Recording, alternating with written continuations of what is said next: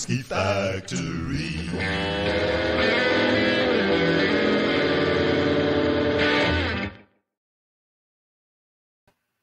Good evening and welcome again, everybody, to Musky Monday Series episode, Musky Monday Seminar Series, episode 20. Who would have thought it?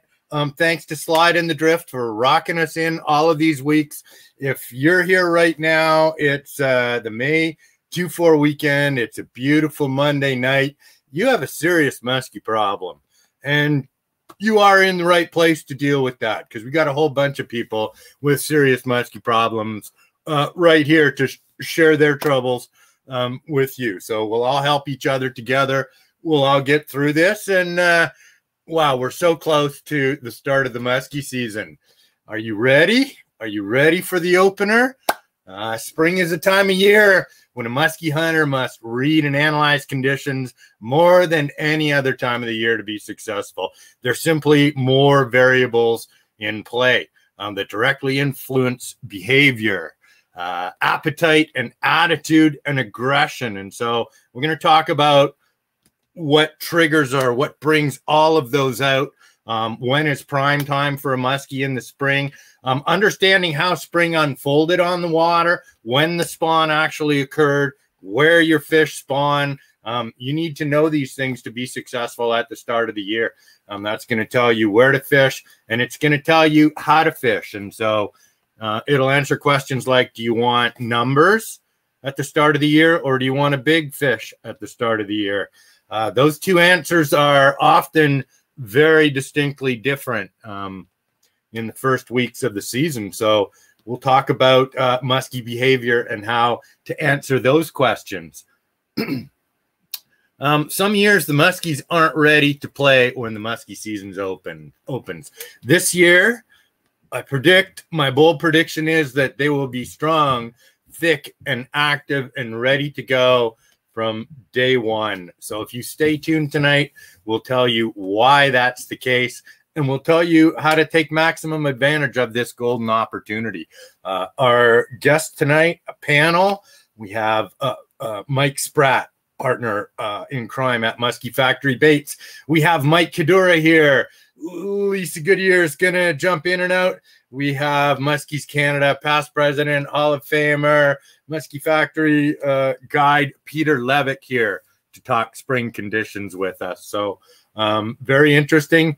And then we have a new age video celebrity named James, who's going to come out and show us some amazing footage that he's gathered this spring. He's got a musky addiction, and you're going to get to see what exactly that means. On Ask the Biologist, Dr. Sean Landsman is taking an hour or two off from parental duties this evening. We're so grateful that he's back to join us again.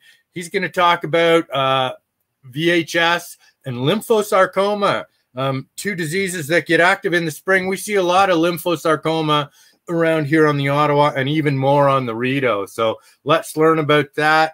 One thing that's going to happen really fast this year, we're going to talk water temperatures as part of our condition analysis for the start of the year. The water's hot already, and it's going to go to a crazy hot place pretty quick this year. Do muskies seek thermal refuge? What is thermal refuge? Lots of fish do. We're going to answer that question with Dr. Sean, and that's going to tell you a little bit more about how you want to amend your activities this spring to catch more and to look after your fish better. So a super busy evening tonight. Thank you, as always, the listener. It's your last chance to ask questions. You got a panel of people here. Send them in. And even if you're watching this later on the Musky Factory YouTube channel, or you're watching it next Thursday, whatever, send in your questions. We still go back. We still answer them. We've answered all questions all season long. It's in the thousands. I'm very pleased to say that. Thanks to the team, as always. You're going to see them in a minute, so I don't have to say much more about them. Thanks to Shimano, 100 years strong, a big part of my fishing life. Proud to be on the Shimano team. Andre Lalonde, Crestliner Boats, Mercury Motors. I got my new 150 this week, and I've been too busy to put it in the water. So coming up quickly, we're going to talk about Suic lures, because Mike Kadura, one of his favorite baits is a Weagle, a Suic Weagle. And I'm going to talk about Chaos Tackle's Big Mama, because that's my favorite top water. So in the spring, those are baits you need. We thank Sail, Canada's outdoor superstore, as always. Dan Faubert in Manatic Bait and Tackle, the newest retailer carrying Musky Factory baits. Go and say hi to Dan for us. We thank Muskies Canada, as always. We love Muskies Canada so much that we give $2 from every Musky Factory bait sold directly to research through Muskies Canada. Thanks for everything they do, sport, fishing, and research. They are the champions of the musky world for the muskies and for the musky fishery. Musky Symposium, we talked about that. Still reverberating around the musky world. This year, Lisa broke all the video down, so you don't have a 6-hour presentation. You have all the individual segments of Dr. Stephen Cook, Dr. Sean Landsman, Jordana Bergman, Mike Parker, Doug Wagner, Brent Bochek, all broken down into individual seminars. So great content on the Musky Factory YouTube channel. Please subscribe if you haven't already. And another good reason to subscribe is this is episode 20. We're done here in the Musky Monday Seminar Series, but our YouTube channel is going to host the Musky Monday Fishing Report, Musky Report. Not sure what we're going to call it yet, but every week we're going to break down conditions out there. Lisa and I are both ready to get a lot of video. Our boats are set up this year, and James is going to produce some video for us. After you see what he did in a few minutes, you will be amazed, and I can't wait to work with you going through the season, James. So we're all set up. Catch the latest and greatest on the Musky Factory YouTube channel. Ask the Biologist with Dr. Sean Landsman. Just one of my highlights on this program. I can get a little bit sentimental. It's the last week. You know, all my dreams came true. Everybody that I wanted to talk on this show came here and presented this idea to Sean about Ask the Biologist early, and wow, so much great response, so much fun, and so much personal learning, you know, through Sean and Ask the Biologist. So let's get him out here so he can give us another musky lesson. Hey, Sean, wow, you're looking like a new dad that got a little bit of sleep this week. I did. She's actually blessed us with, let's see, last night was 3 or 4 hours straight. The night before was 4 hours straight. Like we're able to piece together, you know, a full night's sleep. So we're very fortunate. We're doing really well. Maggie's doing great. Yeah, as a new father, I couldn't ask for anything more. Wow, so, fantastic! Yeah. Congratulations and thanks. Good on that sleep thing. Teach us. So before I teach, if anyone out there has a newborn or a toddler looking for something to read their kids, Hedrick, because he has a little grandson, Hedrick Wachelka, one of our previous guests, who always gets fishing related and musky related books. He wanted this for Christmas, and his daughter sent him that book, among others. But when he told me about that book, I had to buy it immediately. So knowing that we were having one of our own. So also want to give a shout out to my Grammy Ree. My grandma is watching. Hi, Grammy Ree. She's hanging out with my parents at home.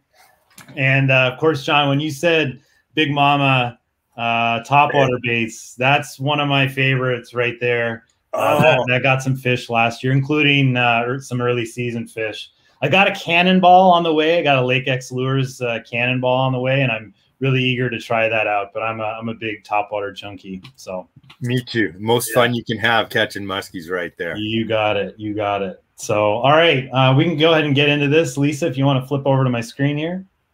There we go. All right. Before we actually get into it, right before I logged on to StreamYard, I saw on Twitter a master's student at Bemidji State, Camden Glade, he had posted this picture. He's doing a diet study on muskies in Minnesota. And that's a 13-inch bullhead in the mouth of a 40-inch muskie. In like 2 years, almost to the day or maybe to the day, they got another muskie like 2 years ago, also with a bullhead in its mouth, about 43 inches long was that muskie. But this, a 13-inch bullhead and a 40-inch muskie, that's over 30% of the fish's body length. And so this is a freshly coughed up muskie. So when they got it in the net, it coughed it up. So it was like super fresh. You can tell by the coloration on the bullhead that it hardly looks decomposed at all. So anyway, I thought that was cool. Figured folks would be interested in this. All right, so we're going to talk about some kind of, I guess, sort of random topics as water temperatures warm. I didn't really know what else to call today's Ask the Biologist segment. But a couple of things come to mind when I think about warming water temperatures and springtime in general. One of them is lymphosarcoma and just the prevalence of disease that we sometimes see around this time of year. And then just changes in the fish's behavior as we proceed with the warming water temperatures through spring as we get into the summer peak. So John had texted me earlier today and asked me a question about thermal refugia or thermal refuges. So we'll talk a little bit about that in a minute too. But lymphosarcoma is one of these weird diseases that can often affect esophagids like pike and muskies. That picture there on the top right, I actually pulled that off of Ottawa's 613 Fishing, their Facebook group. Someone had posted this recently of a pike they caught in the area. And there were some pretty funny comments likening it to meatballs and other nastiness. Cauliflower, I think, was one of the things they had mentioned. But anyway, it reminded me that at this time of year, we may start to see more fish, especially pike and muskies, with these sarcomas on them, these tumors. So lymphosarcoma is caused by a virus. It's actually a type of retrovirus. For those that want maybe something similarly found in humans, it would be the HIV is a type of retrovirus. It's found naturally in waterways. And lymphosarcoma itself is characterized by malignant tumors. So this virus is thought to cause a cancer within the fish. And then these tumors are kind of the outward signs of the virus in the body. And so they're just basically, cancerous growths. There's some confusion sometimes about how lymphosarcoma actually gets transmitted in waterways. It's often transmitted through what's called horizontal transmission. So that is like contact from fish touching each other, particularly during the spawning season, as opposed to vertical transmission, which would be something that gets deposited through the eggs or milt as it goes vertically in the water column down to the bottom, gets into the waterway that way. In this case, this virus is occurring naturally. The fish have the virus in their bodies. There's usually as the water temperatures start to fall in the autumn or winter, you start to see those tumors begin growing again. And then when those fish come together in the spring to spawn, they touch each other and pass the virus off during the spawning season. Eventually, those tumors can actually kind of slough off or regress. So during the summer, fish that may have had those tumors in the spring might not have like those big growths like you see on that pike there in the summer. You might see maybe a scar, but then they'll come back usually like in the next spring.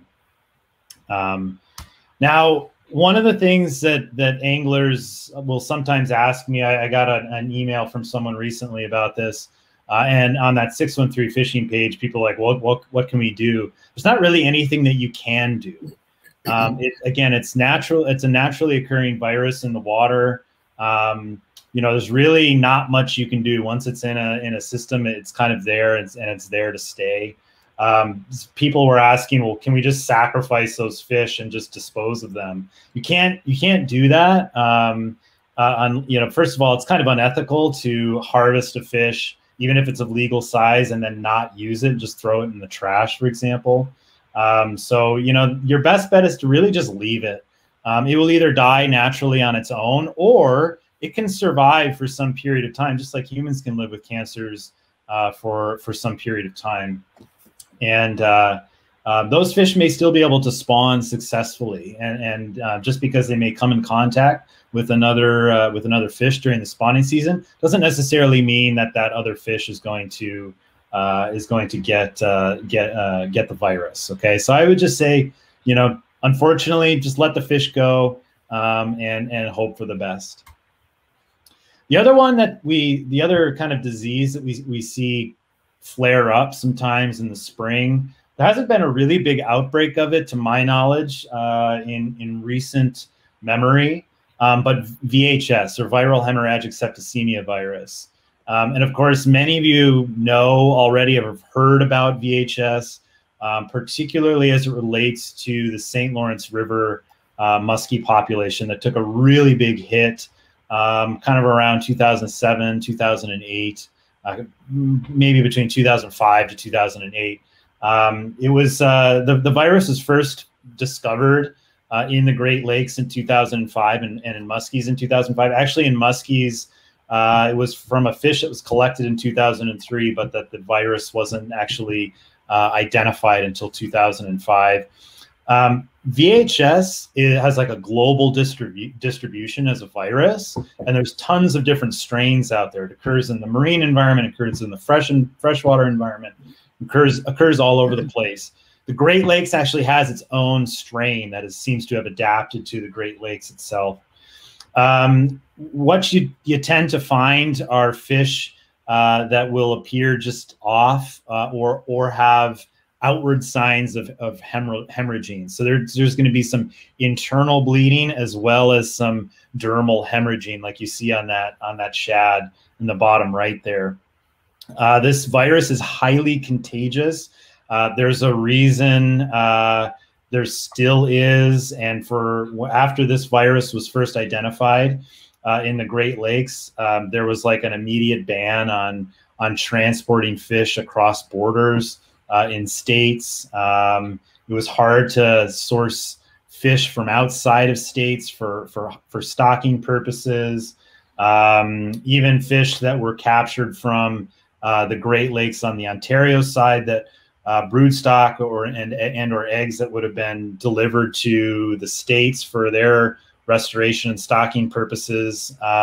Those fish were prevented from going across the border and eggs were prevented from going across the border in order to slow the spread of VHS. So it's been around for a while. It does seem to affect muskies more so than a lot of other species. Although that said, it is found in a ton of freshwater fish species, but muskies appear to be a pretty strong reservoir. There also seems to be some evidence that the virus will actually affect larger and older fish, which came out of some research on the St. Lawrence by Dr. Castleman.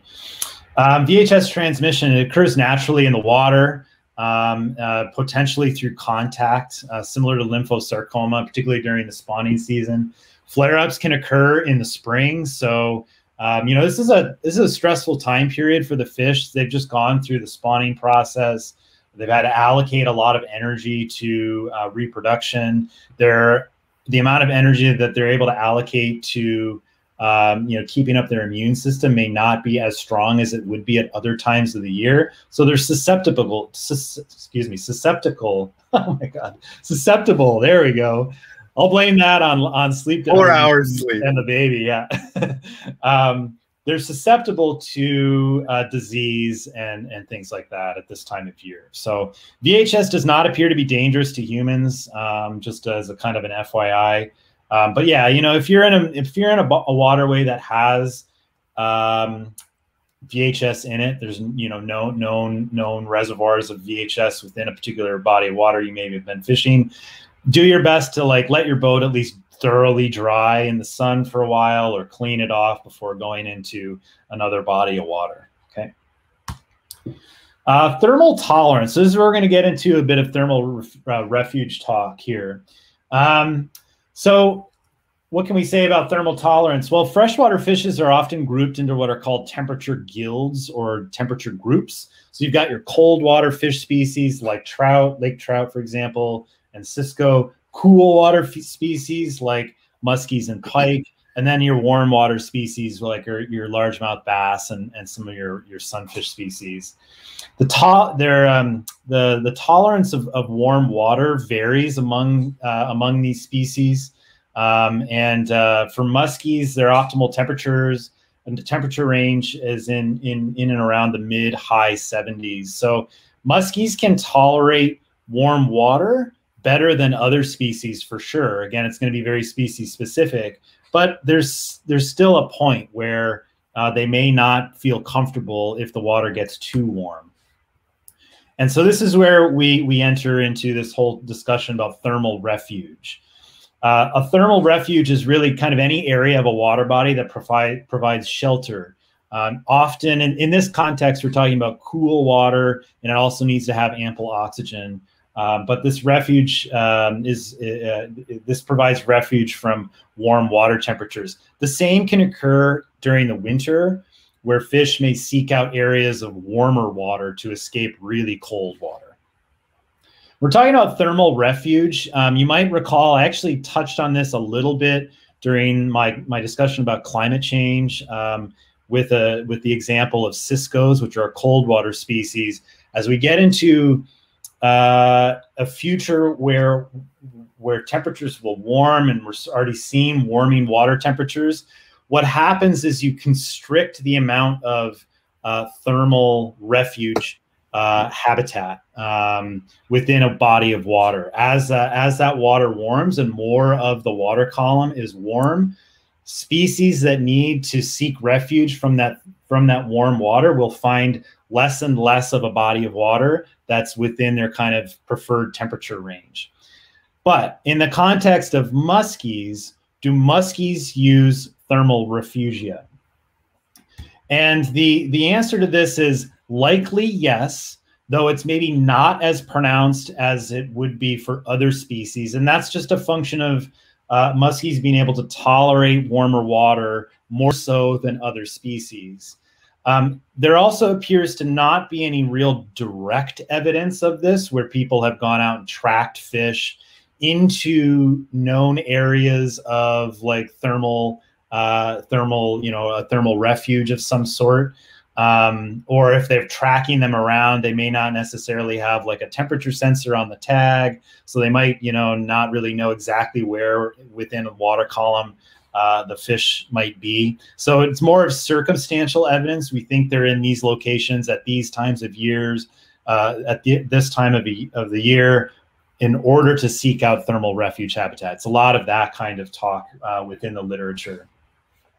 But a thermal refuge could look like deep water. So as we kind of saw back in this diagram here, so you've got this thermal refuge. So if this is the summer, we've got a lot of warm water in the kind of upper layers of a water body. And then we've got this cooler zone toward the bottom in this deeper water. And so that could act as a thermal refuge. You might also have colder tributaries coming into a river. And this is an example from Anchor River in Alaska.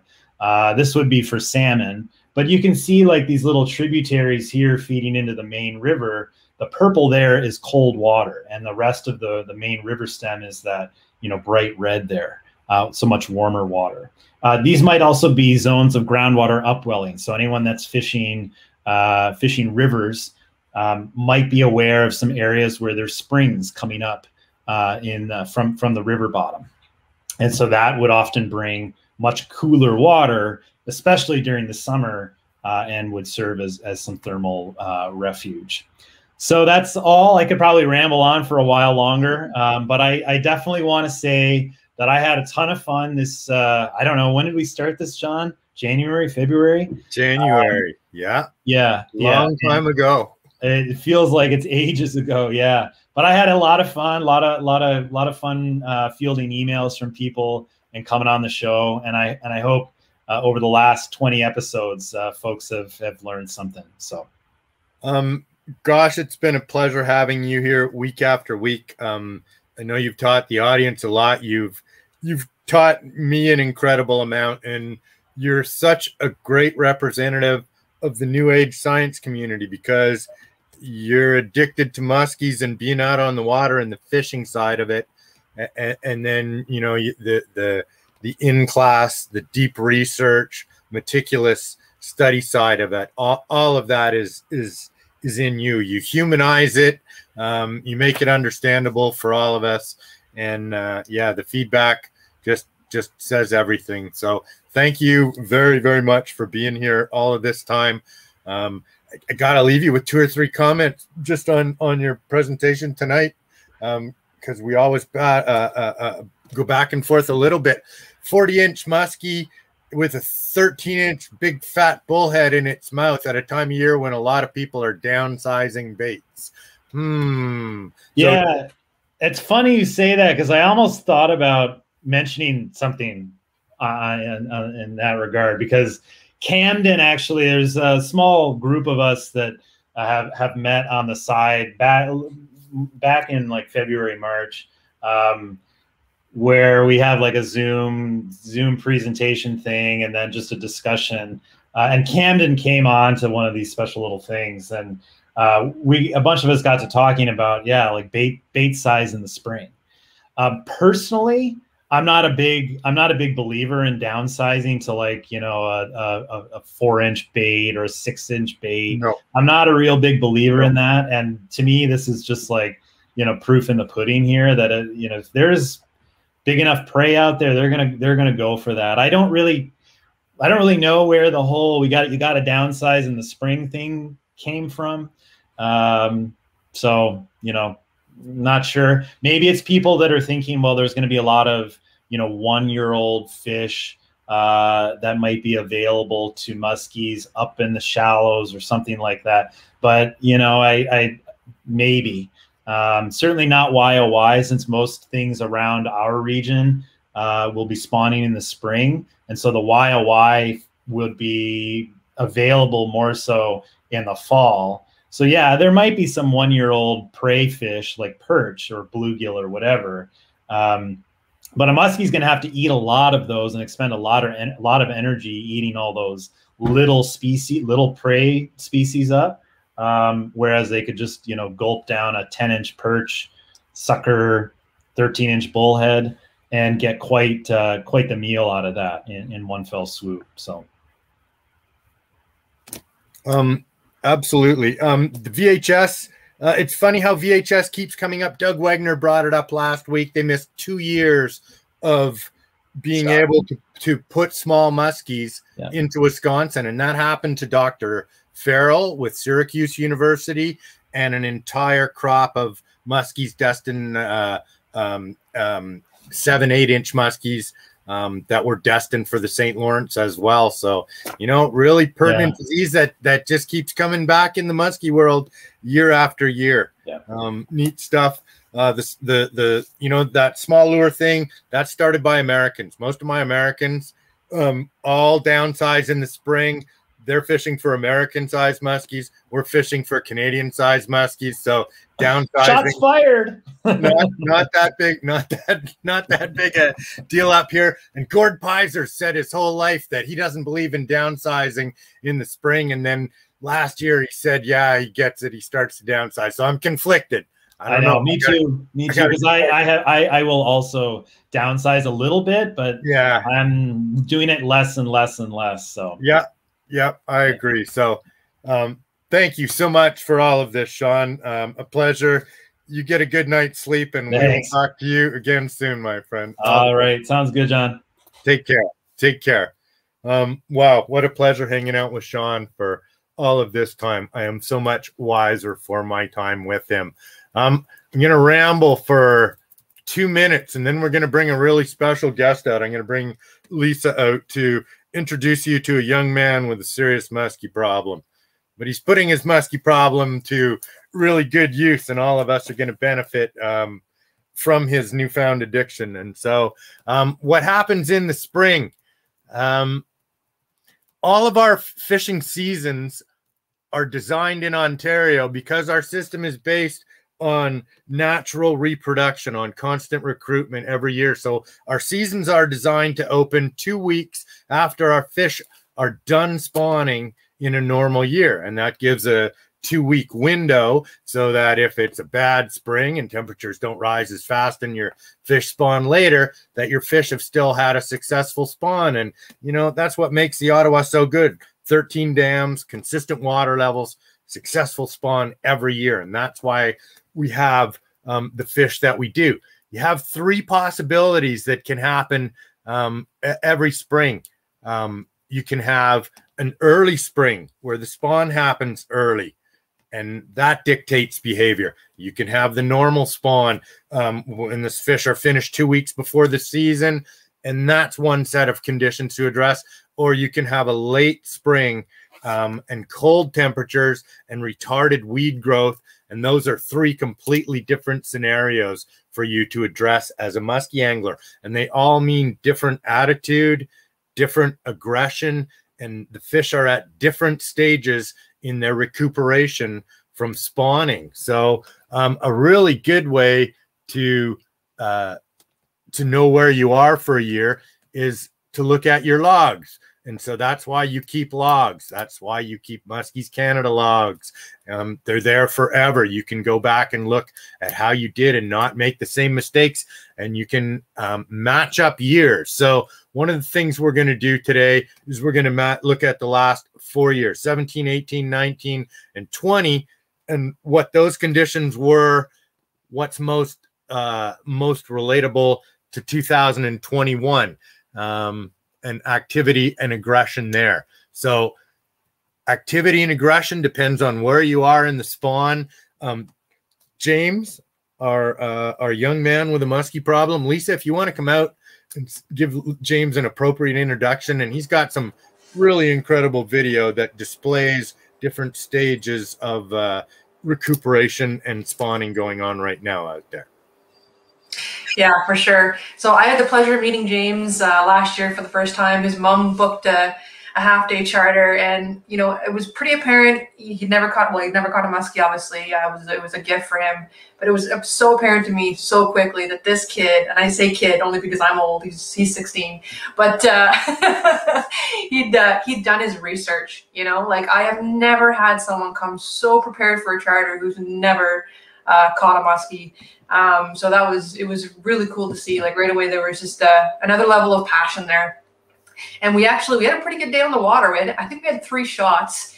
And another really cool thing, the first time I've ever handed someone a rod with a suic on it, 1 demo, his first cast, he moved a muskie with a suic. So that was pretty cool. We had our shots. It didn't work out, but I got him out in the boat later in the year, and he got his first muskie. It was a very special moment for me and for him. But yeah, he's taken his passion to another level. He's now a member of our Ottawa Muskies Canada chapter, which is awesome. And he's doing some very cool things. So I'd like to bring him out to talk to you about that. All right, so I'll start off by talking a bit about my skills and what I'm doing. So I'm a certified SSI scuba diver for open water certification, with also wreck diving and perfect buoyancy and nitrox courses, which essentially allows me to dive down to 60 feet. Haven't done any scuba diving yet. The water is too cold for me to be going down that deep yet. But so my goals for this year for filming muskies is, so I want to try to film muskies spawning, which I may have done. So you may be able to see that. Also, I want to film them in their natural habitat during summertime. So like what they're doing in the weed beds. Also, their reaction to different types of lures, like do they always follow it if they see it, or do they kind of follow it, then leave it alone and then come back? And then also, what do they do after they've been released? Do they go down to the bottom and sit there, or do they swim around a bit? Awesome. All right, so let's show the first video. So, and I think it's important to tell people, you know, your goal was to film a muskie, and I was shocked at how quickly you were able to do that. It's phenomenal. And these 2 videos, most people would spend years trying to accomplish, and you managed to accomplish it in less than a week. So let's show the first one, and we'll talk a little bit about it.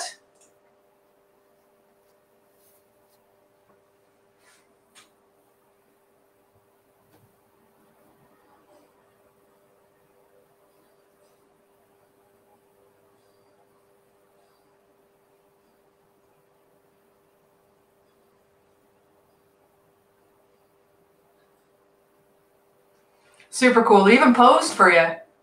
Yeah. So what essentially happened there is, so I went out to Tweed, which if people knows where that is, good on you. I don't expect you to. It's kind of near Peterborough, if you know where that is. So I went down there because I remember seeing on an app I have, Fish Brain, that people have caught muskies there earlier on in the season. So I'm like, hey, maybe I can film them. So I go down there. There's this lower rapidity area, so I swim around there for probably about 40 minutes to an hour. Don't see anything, but I filmed a lot of little perch in that. So I'm getting out of the water. I'm freezing cold because it's a river and it's early May. So, and then my dad's like, hey, you should go over there, like, and see what's over there. So I walk over there at first with just my boots on, and I hear this like kind of like splash, and I see this thing dart off, and I'm like, oh, I just missed my chance. That sucks. But then, so I put on my mask. I'm just like, okay, maybe it'll still be there. And so I go down into the water, and then so I'm filming the perch and all that stuff. And I turn my head, and it's staring right at me. And the first thing that goes through my mind is thinking about how I've heard that muskies have attacked people. I'm like, this does not look good. But then it turned around, and then I was able to just sit next to it and just watch it for about 5 minutes before I decided to get out. Fantastic. How long was that fish, do you think, James? Well, when I first looked at it, I was like, oh my God, this thing is massive. But now when I'm looking back at it, I think it was maybe like 30 inches or so. Granted, I've only caught 1 muskie in my life, so I'm probably not the best judge of size on things. But it was definitely not big fish class. Like, it was small. Yeah, and one of the things they tell you when they're taking your scuba course is everything looks 1/3 larger under the water. So you have to, that's why every diver has stories about 6-foot muskies underwater. And, you know, that's because it's all one third bigger. Fantastic. I want to tell you that as soon as I turned 16, I went out and got my NAUI scuba certification so that I could go and look at fish underwater. And one of the first places I dove outdoors was White Lake Bridge on the head pond of the Madawaska. My instructor, Bruce Bowen, in 1977. Wow, man. Can't believe my brain still works on stuff like that. Took us out for an open water dive there, and I saw big pike around on the bottom there, and it was just a dream come true. The head pond of the Madawaska, lots of muskies and clear water. Good place to dive, too. That fish, to me, looked exactly like a small male muskie in spring. You could see the scar. The fish was skinny and it was beat up, and you could see the scars on it. It had been tussling and fighting. The males are, you know, there's an aggression going on in the spring, and the bigger fish get to spawn. And so that fish was lethargic. It had no energy. It you know, was bearing the scars of being a smaller male muskie, having a rough time in the spring, and probably very little interest in eating. I actually saw those fish, or a fish just like that, when I was out with Kent Rose on in the Long Island stretch of Echolands last spring, and we watched a small male muskie in the low 30-inch range sitting in a tree that just was beat up, didn't want to participate in life, was just you know, stationary, recuperating. So wow, what a fantastic. How long did it take you to get that? How many days? So I started the first week of May. I went to the Jock River Landing, and I kind of swam up there like my first time, so I wasn't really 100% what I was supposed to do. Didn't see anything, and then a week or so later, I went back there, and I was a little bit more prepared, and I swam up it more. Still didn't see anything. But that weekend, I was like, okay, maybe we can go try Tweed, not expecting to see anything. And then I saw that. Wow. Fantastic. And what do you have? You got a video today, did you? Yeah, so after seeing that one, and I've also been doing some diving at Brewers Park, which I've done, and I've seen some muskies there. And I've also, when I went down there, I've saw that there's a ton of trash down there. So I tried my best to try to clean some of that up, and that's what I've got in a couple of days. So I've gotten a bunch of tires, and I found a bunch of old musky baits. So if anybody lost any lures there, I may have one. And then I also went out a couple days ago and I found this lure that Sean lost last year. And so that was kind of fun. Water there is so murky that I did not want to stay there for very long. And also because someone told me that there was giant snapping turtles there. And so when I can only see just in front of my face, I did not want to be reaching down there for stuff like that. So I have my limits. And then so today I went out there. I woke up at 6 in the morning because my dad needed to get back to make dinner. So we got out there. I looked down and I saw muskies in the water. So I'm like, okay, this is good. And then so I got down in the water and I saw this.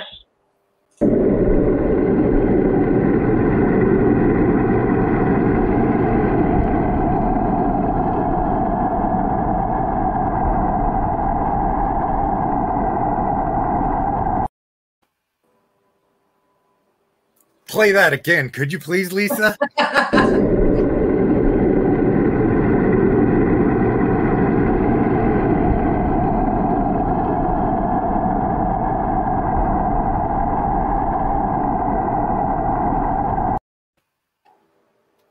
Wow. And again, cool. You see, fantastic. How deep of water are you in right there? Well, right there, it was probably about a foot because so like that area, so like there's a dam there, and so there's like kind of this little like weedy bay, and so I was in the weedy bay and I was just kind of lying down on the weeds and just kind of filming out into there. But in the area where they were actually spawning, I'm imagining it was probably around like a couple like 10 feet or so, and then they were coming up there to rest and whenever and that kind of thing. Fantastic. Great. And that was again a smaller pair of muskies, a little bit bigger than you were looking at before, maybe mid 30-inch range, you think? Yeah, and then the smaller one underneath it, actually when we were leaving we saw that I didn't get a video of it, but the smaller one actually got kicked off the other one by a bigger one, and so there was two bigger ones that were sitting next to each other after that. Yeah, and that's the males again fighting. It's a rough time of year, and again, you know, the muskies that you showed us had scars from the battles, from the rubbing, from the from the rough time through the spring. So absolutely fantastic. I love your new addiction, and I love that you've already checked off one of your bucket list items, and it's May at the start of the year. So can't wait to see what else you get for video, to where this goes with you and to work with you on producing some really neat video this summer. So fantastic, James. Can't wait. Really cool. James. Really cool. All the best. Right? Right. Absolutely. Wow. Just love that enthusiasm and passion and not just talking the talk, walking the walk out there in the river, swimming with the snapping turtles. Yeah. Yeah, that takes some courage for sure. Well done. Fantastic, James. All right. Without further ado, I guess it's time to bring out our panel and tell you all how to be successful at the start of the year. From the opening day on. So an experienced and studied group of anglers we have tonight. Mike Spratt, somebody I've been fishing with for 30 years. He's had the addiction his whole life. He's from Musky Factory Worldwide Assembly Headquarters in downtown Ottawa. Nice to see you, Mike. How's it going, guys? Fantastic. Second on the panel, 5th year Musky Factory baits guide and awesome bait maker as well in his own right. We've been training him hard, working him hard. Mike Kadura. Hey, Mikey. Hey, thanks for letting me in. That was a great video. That's awesome, that kid, man. Another new hero for me. Yeah, he's 16. Let's see where that passion goes to. And then, wow, to complete a panel tonight, Lisa's going to run away because she didn't want to do that with us. And so she's going to sub out and she's going to slide in longtime Muskies Canada Ottawa president, chapter president, longtime national president, Muskies Canada Hall of Famer, organizer of the last two Odysseys, a guide for the Ottawa River Muskie Factory, and something else you need to know about Peter Levick. Peter's wonderful wife, Maria, and my stepdaughter, Maude, both play in the same awesome band called L'Echo de l'Acadie. And if you want to have a really neat Francophonie cultural experience, check out that band one of these days. So without further ado, Peter Levick and the panel is complete. Hey, that's not Peter Levick. Wait a minute. That's not Peter Levick. Peter Levick has a white beard. He's got a belly like Santa Claus. He looks way older than you. Well, hopefully this is the post-COVID Peter, so we'll see how all of that goes. But great to be here. And what an inspiration to see James and his videos. I think this is the time of year that we all have musky fever, like really badly. We've been waiting, especially this past year. It's been a really rough one. So everybody shares that passion to get out there. He's beaten us to it in a really wonderful way with his camera. So I really, really appreciate what he's doing. James, you're amazing. And you're an inspiration to all of us. It's really great. Here. Yeah, we just had rod and reels where we growing up. Now you can go out and actually chase them around through the camera in the water, you know. It's amazing, this evolution. Tonight, if you're out there listening, send in your questions. We'll get them up. I'm going to throw questions out to these guys, and we're all going to participate, throw our answers in accordingly. And we're going to start by asking, what have you guys seen out on the river this spring? How did spring unfold? Peter, you live on the Ottawa River. What do you see? Give us some observations. Well, it's been a strange year because I live on a bay off of the Ottawa, and it was the latest ice melt ever that we had. It was April the 6th. Usually it's earlier than that, but when the ice goes off the bay. But since then, it's been warm weather all the way through. It's been sunny. It's been warm. There's been people in swimming, not necessarily with scuba suit protection and that kind of thing. So I think it's interesting to see what the climate has given us over the last 4 weeks or so, and I think that's had a big acceleration factor on what's happening in the whole aquatic ecosystem.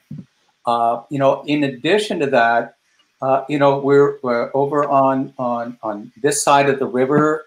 We've been able to see more boats, perhaps, than on the Ontario side. I live on the Quebec side, and marinas and boat launches have been open during this last few weeks, whereas there's been some restrictions and constraints about boating and boat launches and marinas being open. It's been a big issue for the Ontario Sports Fishing Guides Association to try and get the ability so that guides can get out on the water to do their thing, because it's a really important part of the industry. So we've seen on this side, we've seen quite a bit of boat activity that's happening, and I think if we if we go back to James's video of the last one with the two fish that were together, they're presumably spawning. Where were they? There were some weeds right there. So, I think what's probably happening is we're going to see really nice, maybe a bit earlier than usual development in the weed areas. And there's some species that come up quicker, Richardson pondweed or, some of those species of weeds are up earlier, whereas some of the others fill in later on. And that's one of the things that I love about the beginning of the season is that there's lots of shallow weed, almost free area, not quite, just new weeds starting to grow. And then there's these clumps of curly cabbage that are fish magnets. as things get defined. So I just, one of the things that we're always looking for at this time of year is where are the weeds? How are the weeds doing? Are they more than last year, less than last year at this time? Because our fish, they relate to weeds a lot. Yeah, in the spring, the two biggest factors that determine activity are temperature and weed growth. And so after the ice left, our temperature skyrocketed. I think I heard some crazy numbers for temperatures out on the Rideau and the Ottawa. You combine that with really low water, really clear water. Weed growth is a product of temperature and light, and so clear water, you get lots of light penetration. It's already a huge year for weeds. Mike Spratt, you were out on the water today? Yeah, we were out today. We were hunting some gar. I noticed on the main part of the channel when we were approaching our spot, the water was 65 degrees, which is still way warmer than I was expecting. But we were in the back bays, and it was quite swampy. Thick weeds right to the surface. Some points where you had to use a paddle because the trolling motor wouldn't get through them. It was the highest reading I got was 78 degrees in those back bays on May 24. That's unheard of. Have you ever got those temperatures in May out on the river before? Anybody? No, me either. I mean, there's some years where we get to the start of musky season, which is still a few weeks away, and there's zero weeds, and we're still in the 50 degree, in the mid to upper 50s, So to have these temperatures for early May, amazing. Mike Kadura, what did you see this spring? Well, what I saw was a lot of nice rain and some warmer weather, and then we got some cooler weather. It seemed kind of like a mix, but I'd say overall, the LCCN, it's like things get pushed back or I guess move forward in terms of the spring summer transition. I mean, I feel like we kind of had a spring this year. The last couple of days has been a little cooler. We had a real cool night last night, but just from looking around in nature and the birds and when they show up and when the plants really start growing and when you can put your garden in, when you can put your flowers in, just the general environment, we're getting an extended summer as the years go by, which of course means a lot warmer water temperatures. And with the low water this year and the sun penetration we had as quickly as we have, I expect to be full on weed beds out there on the water as soon as the season opens, and those fish are going to be ready to go right from the beginning, which is great in a lot of ways, as long as they can spawn and it doesn't get too warm. Absolutely. I mean, there's years where if it's a late spring, the fish are still spawning, and then they go through a recuperation, and then they're more catchable. And so, opening day comes and the fish aren't ready to play with us. There's a few fish caught. In those situations, the males and the females are acting differently. The males are still in the spawning beds. They tend to wait in the spawning beds. They stay there longer. The females visit. They go in and out, and when they're done, they head out to deeper water to recuperate. So, this year, the spawn is going to be done. I mean, the spawn is going to be long done. What's that going to do for you on opening day? Peter, what are you going to do? Well, I think on opening day, the first thing I'm going to do is get out there and, having checked the weeds, I'm going to try and find the clumpy early weed growth where you've got a cluster of weeds that starts to come up before everything gets weeded in later in the summer. Those first emergent weeds that are really visible, those are great places to start to work for casting. I mean, you want to work them across and around the top of the weeds. You want to go around the sides. You want to drop some things around the edges of the weeds if there's fish underneath. But that's from a casting point of view.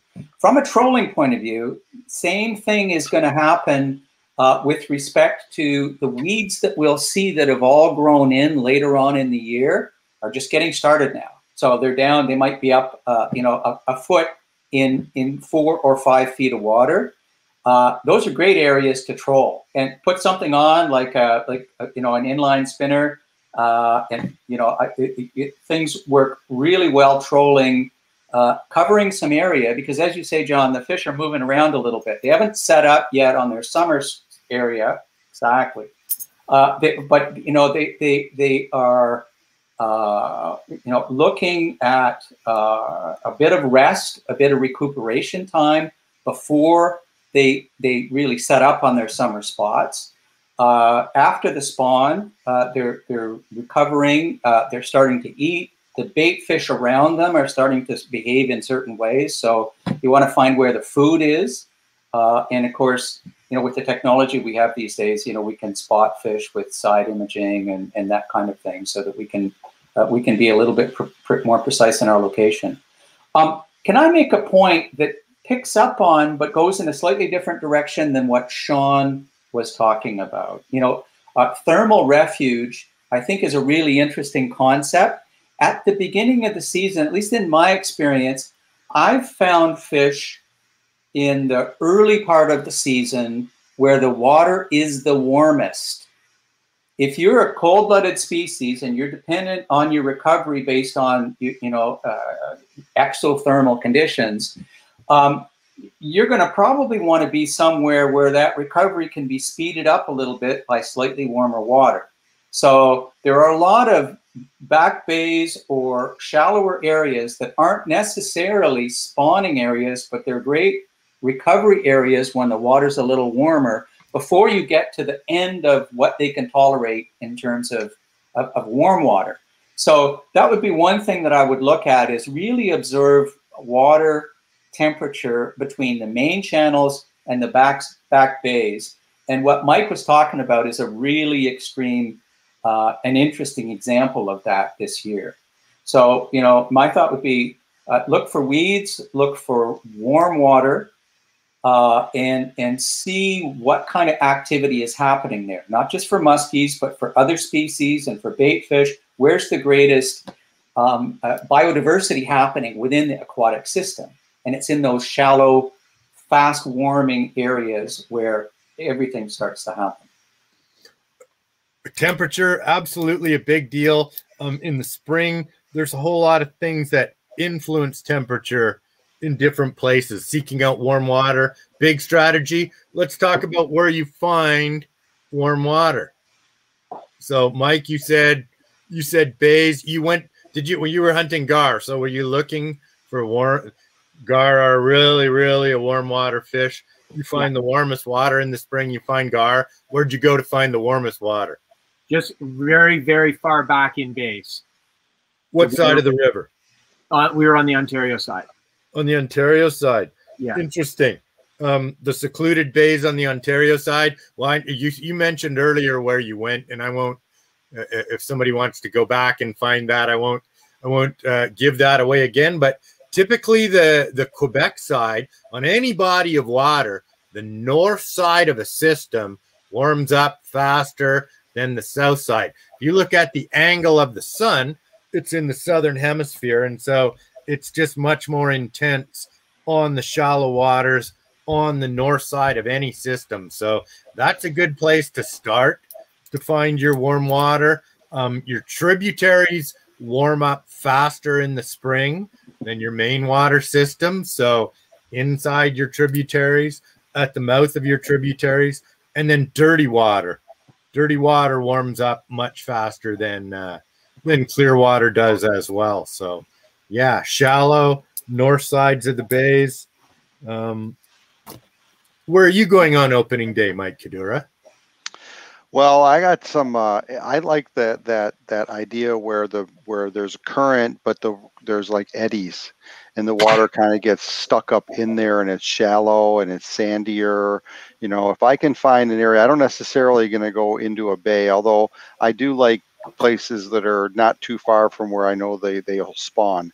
But there's some places in my head that I'm already been dreaming about where I know I can go in the spring, and it may not be a bay, but it's a place where there's some eddies, and the water kind of gets trapped back in there, and it's on the north side of the river, so it's on the place that's getting more sun, and the bottom's a little darker. I know there'll be some early weeds growing there. So like so many really good fishermen, you know, you want to look for combinations of things, and that combination of that, I want a muskie that's looking to eat, and it's not going to be too far away from some current. You know, they're going to sit there and just wait for the food to come to them. So it's a combination. I'll find some stiller water near where the water is moving, and there's some current, and it's warmer water, like Peter was talking about. That's going to be it. Now this year, because they've already spawned out, a big thing for me is going to be, I'm going to be able to use top waters right away. I'm not going to be using just glide baits like it might be if it was a little colder. So top waters are going to work. Our inlines are going to be working. Our hybrids are going to be working, you know, working them through the weeds, working them near the weeds. And that's going to be, so it's almost going to be like that, like typically 2 weeks or a week or two into the season, after our first couple of trips, I anticipate the first trip of the year being bang on and being able to kind of just go into that summer pattern, you know. I've gone out some year. One year I went out, and the first 13 fish that I caught were all male muskies. You had a really good point a moment ago. You're going to go and fish near the spawning beds. And that's a key, because the spawn is going to be done. The fish that are most likely to relate to those areas, which are getting almost weeded out right now. Right. You know, Peter mentioned go and fish where the weeds are growing. In a lot of places, a lot of times in the shallow places, it's a place that you can fish today, but 2 days from now you can't fish it because it's going to get weeded in. And so, you know, the temperature's rising there, the weeds are growing. New weeds mean lots of other fish around it. Where are our muskies spawning? You said to fish near spawning locations. Where are our muskies spawning on the river? Let's answer that for them. Well, they're going to spawn, they're going to go back into really weedy bays and kind of mucky bottoms, you know. And so there's some places that I remember being at. We had an outing and we were at Peter's place, and there was one of our Musky Canada guys. He was able to get back into one of those bays where they had spawned, and it was a cooler spring, and he slayed them. He had like 5 fish. Remember, his partner got the hook in the arm. We won't talk about that part, but he slayed them back. And 2 weeks later, you couldn't go back in that bay. So he got back in there where they spawned, and they had already spawned out, but they were still hanging around there. And man, did they have a heck of a day. I mean, I was really jealous, to be honest with you. So they're going to spawn back in the bays, in the mucky parts, you know, really shallow water, and that's where I've always found it to be. And they will go there every year. They will go there, you know. 53.5-inch fish with Tony Sapiano right after the season opened in a bay where we see them spawning year after year after year. And there's a big female in there. What year? That was the year before the flood, the first year before the flood, the first flood. 2016. Okay. 2016. That would have been 2016. Yeah. Okay. I think I just started guiding just a year before that or something with you. Okay, because the flood years would be different on that. So completely different. Mike Spratt, where are you finding, or where do you see fish spawning? Well, we have the luxury in Ottawa of having 2 different openers, right? We have the first Saturday in June, the Rideau is open, the Madawaska is open, right? And so we get a couple of weeks before the Ottawa opens. And I find, and I love the Rideau and the early pre-Ottawa opener. I love fishing the Rideau. And for me, the Rideau, it's those small tributaries. I find that I will always do well at the mouth of those, and I'm never afraid to go up in them and fish the shallows, the Rideau in particular. And in all sections of the Rideau, of course, there's muskies all the way from Ottawa going all the way past, way down past Merrickville. And they can all produce that way. But it also depends, you know, like you said, it's a warm year. The fish are going to be coming out of those spaces fairly quickly. And it's going to be a year where we're going to be targeting the weeds. So I would say I would say that those opening days are definitely going to be around the tributaries, staying closest to the weeds. Never afraid to work outside in deeper water as well. I've definitely had opening day fish in 12 and 15 feet of water, which kind of seems odd, but I feel like they're out there kind of recuperating. In fact, I can think of one opening day tournament way back where Devo and we got 3 on opening day, all trolling deeper water. It was very productive. There was not a lot of fish caught in that tournament. And we were doing what other people weren't doing. And I don't know if it was necessarily out of knowledge or just kind of random, but it certainly worked out for us. And it was a bit of a wake up. But on the Rito, for sure, the tributaries are my go-to. And then once the Ottawa opens, I still have a great article in one of the release journals. And the theme of that article is it's all about good weed. The author did a great job of just picking apart the different weeds. I know who wrote that. Picking apart the different weeds and targeting those weeds and finding that early weed growth, and the fish are in there. And like you said, hitting spots where you won't be able to fish later in the year. Yeah. Well, thanks for giving that author a plug, whoever he may be. And, you know, in years where the temperature is cold and the spring is late, your weed growth is retarded. And so first weeds, any weeds that grow in the first weeds, but this year, there's going to be weeds all over the place. You really hit on fishing out in deeper water for the bigger fish off of the weed structures. You know, those females are done. If I look at the biggest fish I've ever caught in the spring, a lot of times, I mean, all your biggest fish are females, and it's in the years when they were done early and they were recuperating in the deeper water. History repeats itself in life, apparently, and definitely in the muskie world, and that's why we keep logs. A lot of things suck about getting older, but one of the good things is you got way more logs to look back on and compare things to. So let's just go back a few years, 2017 and 19, 2 flood years. How were those springs? That was cooler water, late spawn, retarded weed growth. How was fishing in those years, Peter? There was extreme current as well, John, because there was so much water in the system. So everything was faster. And so, you know, I'm thinking about a trip that we did in 19 with our friends from the States, fly fishing. And it was a real challenge to be able to fly fish, to guide for them, to be able to do that, because the drift is really important. And the drift was so fast, we had to make a lot of passes. But, you know, we had 5 fish in 2 days, and they had a great time. But this was all on the fly. But the current, and, you know, Mike's point earlier about finding a place where there's backwater or there's eddies or there's a place where the fish don't have to do very much work, that was a key to success for us. You know, we worked all around structure.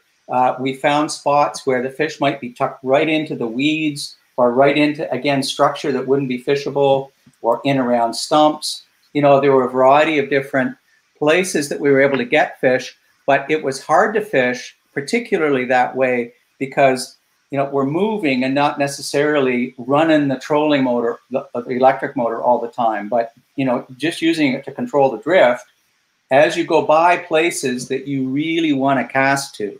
So, you know, it's nothing like fly fishing to kind of really fine tune that sense of what's the water doing and where is the fish likely to be.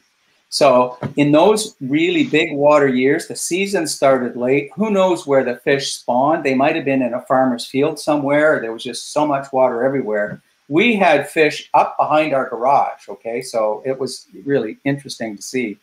But the volume of water really did a number on the weeds. The weeds were slow to get started in those years. So it was more about current and structure and the slack water around certain aspects of structure that was successful for us in those flood years. 2017 and 19, when I looked through my logs, 2019 was my worst June ever. That was the second time through on the flood. And interestingly, you had that 5-fish trip with the Vizendis. You know, amazing. And looking at those pictures, that water is brown, dirty. It is not fly friendly. You know, it wasn't big lure friendly. So, you know, getting right on those fish as you did, and having the success, you know, the best trip of that month was on flies. Really different June, different years for us. 2018, 2020, Mike Kadura and Mike Spratt, did you guys get to look at your logs from those years? How did they do at the start for you? And how similar are they to 2021? Go ahead, Mike. 2020, last year, I do remember it was a slow start. That 2 weeks after opener, that was a very tough time for me. And of course, you can always do things right, and if the fish don't cooperate, they're not going to cooperate. That was my biggest memory from that, from probably both those years. Was opener. The first few days were okay. Opening day, probably a fish or two, but then maybe a few skunks in a row until we really got to the heat of summer and the water warms up, and then the July bite is usually the best for me, best part of the year, especially for numbers of fish. Okay, Mike Kadura. Well, on years when there was flooding, it was try to find some cleaner water and try to find some weeds, or where I know and imagine weeds are going to be growing. Even if I can't quite see them, my experience in knowing where the water is and being, you know, like we've all been on the water for years up here now, that I know that there are going to be weeds growing there, you know, and I saw them last year. And so finding it in the flood years like that, last year and the years in between the floods, I think it was the first trip getting out, the very beginning, you know, you're kind of seeing fish, they're not as interested. You kind of they're not, but within 2 weeks, you know, and last year, first day, you know, first trip, when guiding started, which was, I think, a week into the season for me, I had a mother and a father and a daughter. Daughter brought him out for brought dad out for his birthday. And we got one really nice fish, I think about a 46-incher. At the end of the day, in a place where we had a little bit of clearer water and some weeds, and there was an eddy there, and it was a spot where I knew it began. So the years in between floods have been pretty good early on for me, and last year was great. It just seemed great, and I'm assuming it's going to even be a little bit better earlier this year because of the low water and a lot of light penetrating. But flood years that's tough. Even driving around, like Peter was saying, you know, debris and stuff. Like weren't able to get on the water the years of the flood early, so you didn't know what was out there. And then you get out there and there's logs and things in places that you didn't see, and there's still sometimes things washing down underneath the surface. So you got to be careful when it's that time, when it's like that. Yep, should be safe. Shouldn't be debris this year. To me, this year resembles closer to 2018 and 2020, obviously, than the flood years. 2018, we had the fish spawn before the opener. And Lisa, I think I have a picture of Mario and Pat with a fish that we got in the first hour of the 2018 season. I'm 51 and change, I think. That's the boys' first muskie. So that was, first hour. A lot of years, the big fish aren't ready to go. This year, the big girls are going to be ready to go. That was close to a spawning area in the deep water, just, you know, off of the weed structures. Again, out in a little bit deeper. So that's what I expect to happen this year. 2020 for me, Lisa and I missed a fish on opening day out there. We fished with you, Mike, out on the Rito that day. Mm-hmm. And the only fish that we found on the opening day on the Rito ate Lisa's lure while we were standing having a conversation, and she missed it. So I tell her she wasn't paying attention. Got to pay attention all the time. But I actually went 38 calendar days in a row with fish last year, which I think is a record early in the year. So similar year this year. Yeah, is that you, Mike? Yeah, that's the one. That was the first trip last year, right at sundown. That's when the fish went off, and that was the father and daughter. And that was a really nice fish the opening weekend of the trip. And I knew it was going to be a good season then. Fish it right came in on a figure 8, turned at the boat. We were just getting, looking okay. It's getting to be sundown time. We should be getting something now. And I think the smile says it all. Yeah, absolutely. And if you saw the tail and the fins on that fish, beat up. A lot of competition, a lot of fighting with the boys going through that spring. What are you going to do different this year? What did you do different to prepare? What are you going to do different this year out on the water, guys? Well, I think in terms of different, I agree with you, John, that I think this is going to be more like 2018, maybe 2020, but certainly 18 had a really good start. Musky factory baits were working really well. We were running mag 8s rather than 10s early in the season, and that's something that I like to do. And maybe that's because the fish respond really well, but you can crank those mag 8s really quickly. But they're also a little easier on a fisherman who hasn't been fishing all season as well. So, there's the human factor in there as well. I know, especially for us old guys. So, that's really good. But can I just have Lisa throw up a couple of pictures that I sent in? John, you haven't seen these, but these were for my first couple of Musky factory gigs in 2018. This was trolling. This was a 49.5 first muskie for this guy. And Lisa, if you can show the bait that it was on, there it is. So we were trolling that in 4 feet of water, and had a big one come up. The next one was about 3 days later, and that fish, if you move on to the next one, the next photo of it, that was a big girl. So she was still in shallow at that point. And this was the 26th of June. So, right after the season starts. So this year, I'm going to be looking at that, kind of not too deep water that's right on the edge of the deeper water and working that transition. Muskies love edges. They want to be able to be where they can move off if that's where the food happens to be, or where they can move in if that's where the food happens to be.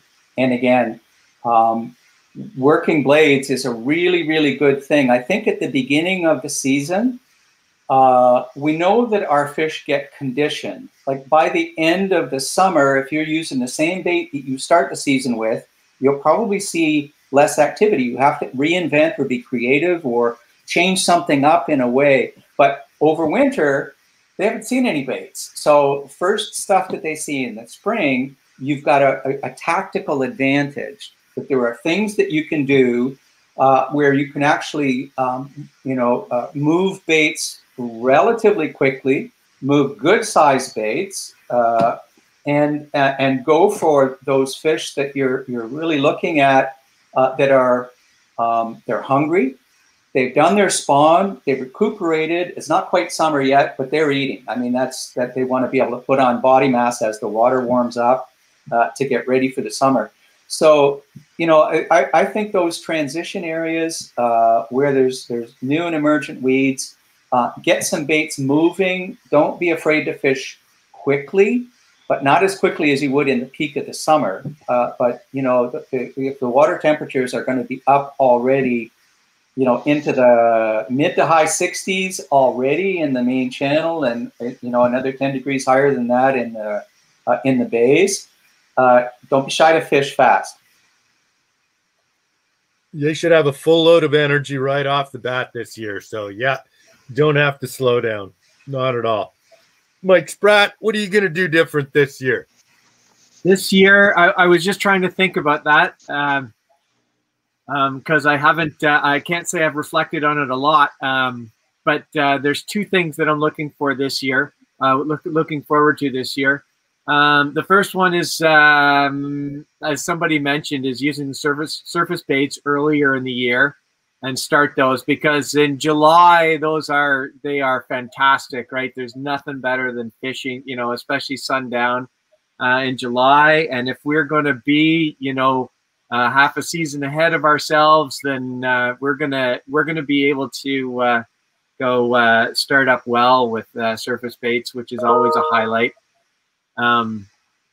The other one that I'm really looking forward to this year that I've never had in my own arsenal is working with staggered blades. Peter was talking about the blades, and we've always made staggered blades. People have asked for them sort of as customs, and I've always put them together and looked at them and said, maybe. But this year, we made them a thing. We coupled them with the sonic bell, which is really going to make a racket. It's going to be different in the water. So I'm really looking forward to throwing a few of those and working them. And in the spring, Lisa shared a photo when I was talking earlier about 3 fish on opener weekend. That was Lake Kashabog.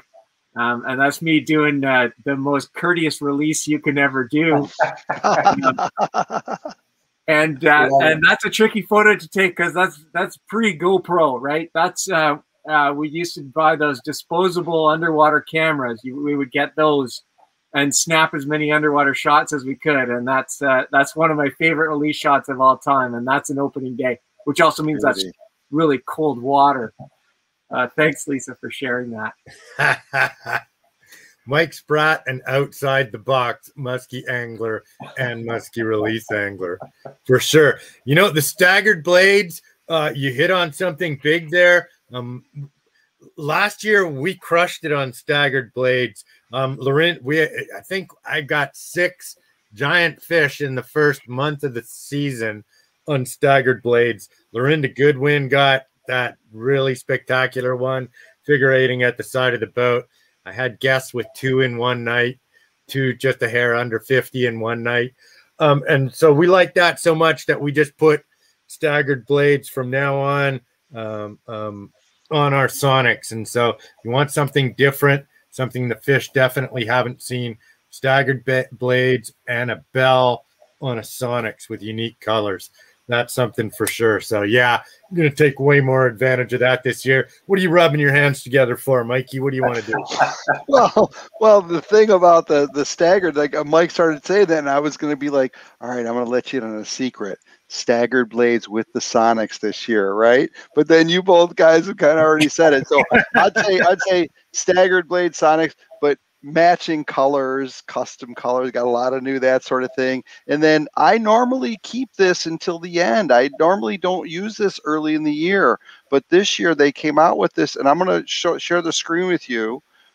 They came out with this, the Weagle, but they also have the Woogle, and it's a little bit of a subsurface bait. And I'm thinking I'm going to be using these baits a lot earlier this year, because they get the illusion of a bait moving slowly when it and it isn't, because it doesn't move very far. And you work on that walk the dog, which is a skill. You work on that, doing that well. And if the water's low and you want to get up there shallow around weeds and work it in a little pocket, that's going to be one of the real baits I'm really looking forward to using a lot more. Whereas normally I hold off and use it a little bit later in the year when the fish, like Peter had said, they've already seen some baits, but I know we're going to be hitting them on inlines right away. And then I'm going to be using that and those top waters that kind of look like they're moving fast rather than just the prop baits. Prop baits are great, but that's what I'm looking forward to. You and I are going to compare notes at the end of the season or partway through the season. Getting excited. You're a walk the dog guy with the Suick Weagle, and I am 100% a big mama guy going straight with the tail. So we're going to go head to head and compare some numbers on a Musky Monday weekly update later on in the year. Guys, we're like almost on time for our segment, which we rarely do. So now that we're 20 episodes in, maybe we're finally getting better at scheduling. I asked you guys earlier, maybe with not enough notice, but was there a favorite moment, a learning moment, or something that you took out of the Musky Monday Seminar Series? We had the who's who of anybody I could have dreamed of to come on here. All the greatest of the greatest, the most experienced people, authors, guides, biologists that came on here and gave us really great information, candid conversations. There was so much gold there. Is there a moment or a tip that stuck out for you? Mike Kadura, I know you answered that question really quickly. Yeah, I have. I mean, you know, I started doing push-ups because of Spence Berman, but really the Jim Sarek, when he was talking about the islands, it's 1 hour and 21 minutes and 55 seconds into the video. And if you watch him talk about the islands, he talks about rocky side of the island being on the north and the western shore, and that the weedy side and the mucky side, the sandier bottoms, are on the south and the southwest shore. You know, when you think about an island and that structure, as soon as he said that, I was like, dang, that's true. And that tells you, do you want to use a suic on that rocks? Do you want to use, you know, something that's more like a minnow bait that you can bang into the rocks when you get onto the other side of the island? And that is so true on not just lakes, like he was talking about Lake of the Woods, but on rivers also. And it really tells you, you know, depending on the day and the temperature and a lot of factors, you might want to hit those rocks. And you know what side of the island they're going to be on based on what he said. You know, you basically, you know that. And I thought that was a real, you know, Sarek's a hero to me, like so many of you guys are. But being able to pick that up and kind of realize something that you know that you didn't know you knew. Does that make sense? You know, yeah. Like I knew that, but I didn't know I knew that. And now I like, okay, I'm going to keep that one in mind. So that was really cool for me. That was one of the probably 3 or 4 big highlights, you know? Yeah. Well, you know, and that specific segment that you're talking about speaks to patterning muskies. You know, he's talking about wind direction consistently from the, you know, southwest or northwest on islands. And so you get a repeated pattern from island to island of where the wind blows, where the silt ends up, where the leeward side is. And over the years, you know, the islands become very similar. And so you can pattern. You realize the muskies are on the windward side at the front, you know, then you can go take that from island to island. And Hedrick taught me something on the Ottawa River years ago. And it wasn't until he said it the same way Sarek did. He talked about creeks and river mouths. And every creek and every river mouth carries sediment. And the sediment deposits out in front of that creek or river mouth. Doesn't matter how big they are. And then there gets to be a bigger line of sediment and deposit, which is rich and grows weeds. And you have an open water segment in front of it. And so it just, him explaining how that exists at every creek just opened up a different way to pattern things and a different way to understand the fish options at every single creek and river mouth on there. So, yep, absolutely. Peter Levick, anything that you and Maria, thanks Maria, if you're there in the background for enduring and watching all the Musky Monday Seminar Series all along. And I can't wait to see you and Maude with L'Echo de l'Acadie at some point this summer. So I know she's in the background there. Was there anything that you liked in particular this year, Peter? John, I think my favorite episode was Spencer Berman. I really liked that. I got writer's cramp taking down notes by the end of it, you know, but he's such a legend and he's such a good presenter. He's got incredible amount of information that he's able to just kind of bring forward. I really enjoyed that. But I also wanted to take a step back a little bit and recognize that the 20 shows that you guys have put together. It's been absolutely awesome. We've all been starved for musky content, and you know, you and Lisa have done a terrific job. and Mike with your input, and Mike and with Sean. I just want to congratulate you on the whole series. I think the musky world has really enjoyed it, and thank you for your work to put all of that together for us so that we could learn, so that we could enjoy it. And it's been really a great effort, and congratulations. Thanks. It's been fun, a big learning experience, and a whole lot of musky love coming back our way from the musky community all along. So just rewarding on so many levels. Thanks for saying that, Peter. We'll get Mike Spratt to comment on his favorite moment, and then we'll bring the woman of the hour, the chicken who sits behind the scenes there. We're going to bring her out to give us a final word or two. Yes, good. Thank you. My favorite moment, I have to say my favorite moment was watching Hedrick back in the limelight because he really was the guy that taught me how to catch muskies. You know, we started Muskies Canada. I had not caught a muskie when I joined Muskies Canada. I didn't know how to catch a muskie, but I knew how to try and had seen them. And he was just such a pivotal person. And you could tell that, you know, he always gave great information, and he was happy to give up spots. He was happy to fish with people. And so seeing him back in the spotlight for me was a highlight. And then, of course, as a bait guy, every person who came on here and gave some little trick or tip as to how they modify their bait, I eat that up like there's no tomorrow. You know, Gordon Liam gave away some great stuff. Yes. Spencer Berman, he gave away some great stuff about how to play with your plastics. And so that's the kind of thing that just, you know, makes me really excited. Absolutely. So many great moments. You hit on just a couple more there. And Lisa, you got out of doing this with us, but we're going to bring you out for the last moment. I think you're going to be looking for a new producer next year. Just had to get through the 20 episodes. You did it.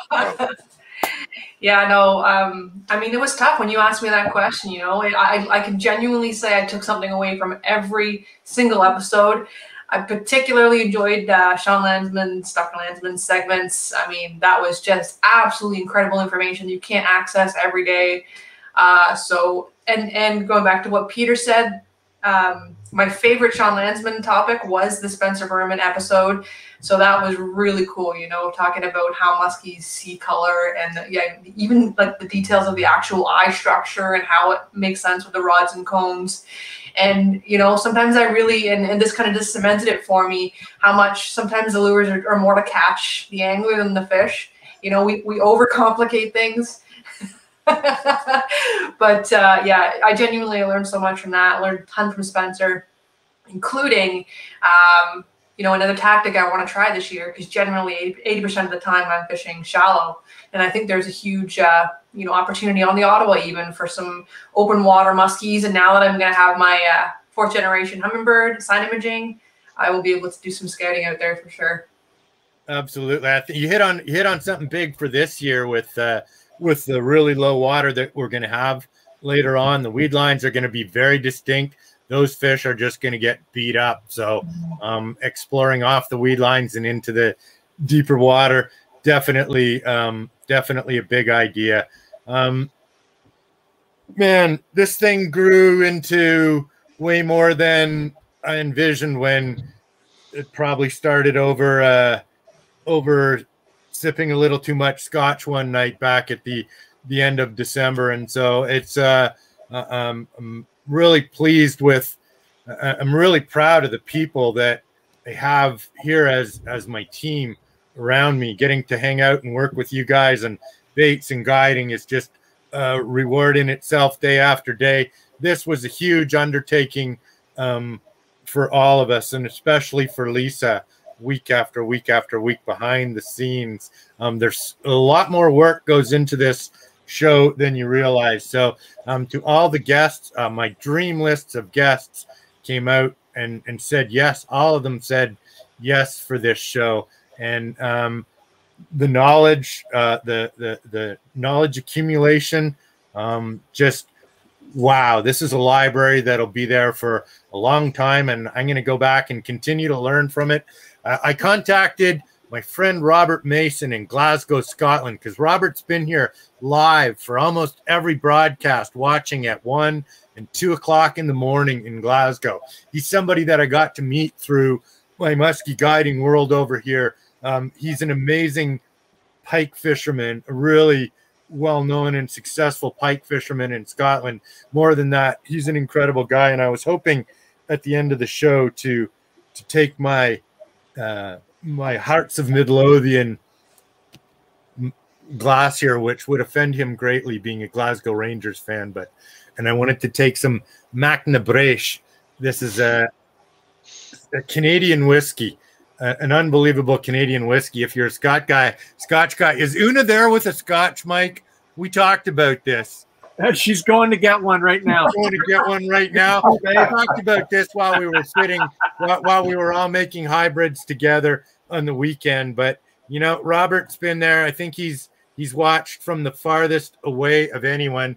It's unbelievable. We had so many people from California, Texas, Florida, all kinds of Europeans watching this, in addition to all the amazing guests and a ton of people from Wisconsin out there. So Robert Mason, I'm sorry that you couldn't join us this evening, but I want to raise this glass of fine Canadian whiskey, not Scotch, Canadian whiskey, to you and to all the people and to the team here and to all the people that have gone on this journey together. Hurry up, Una!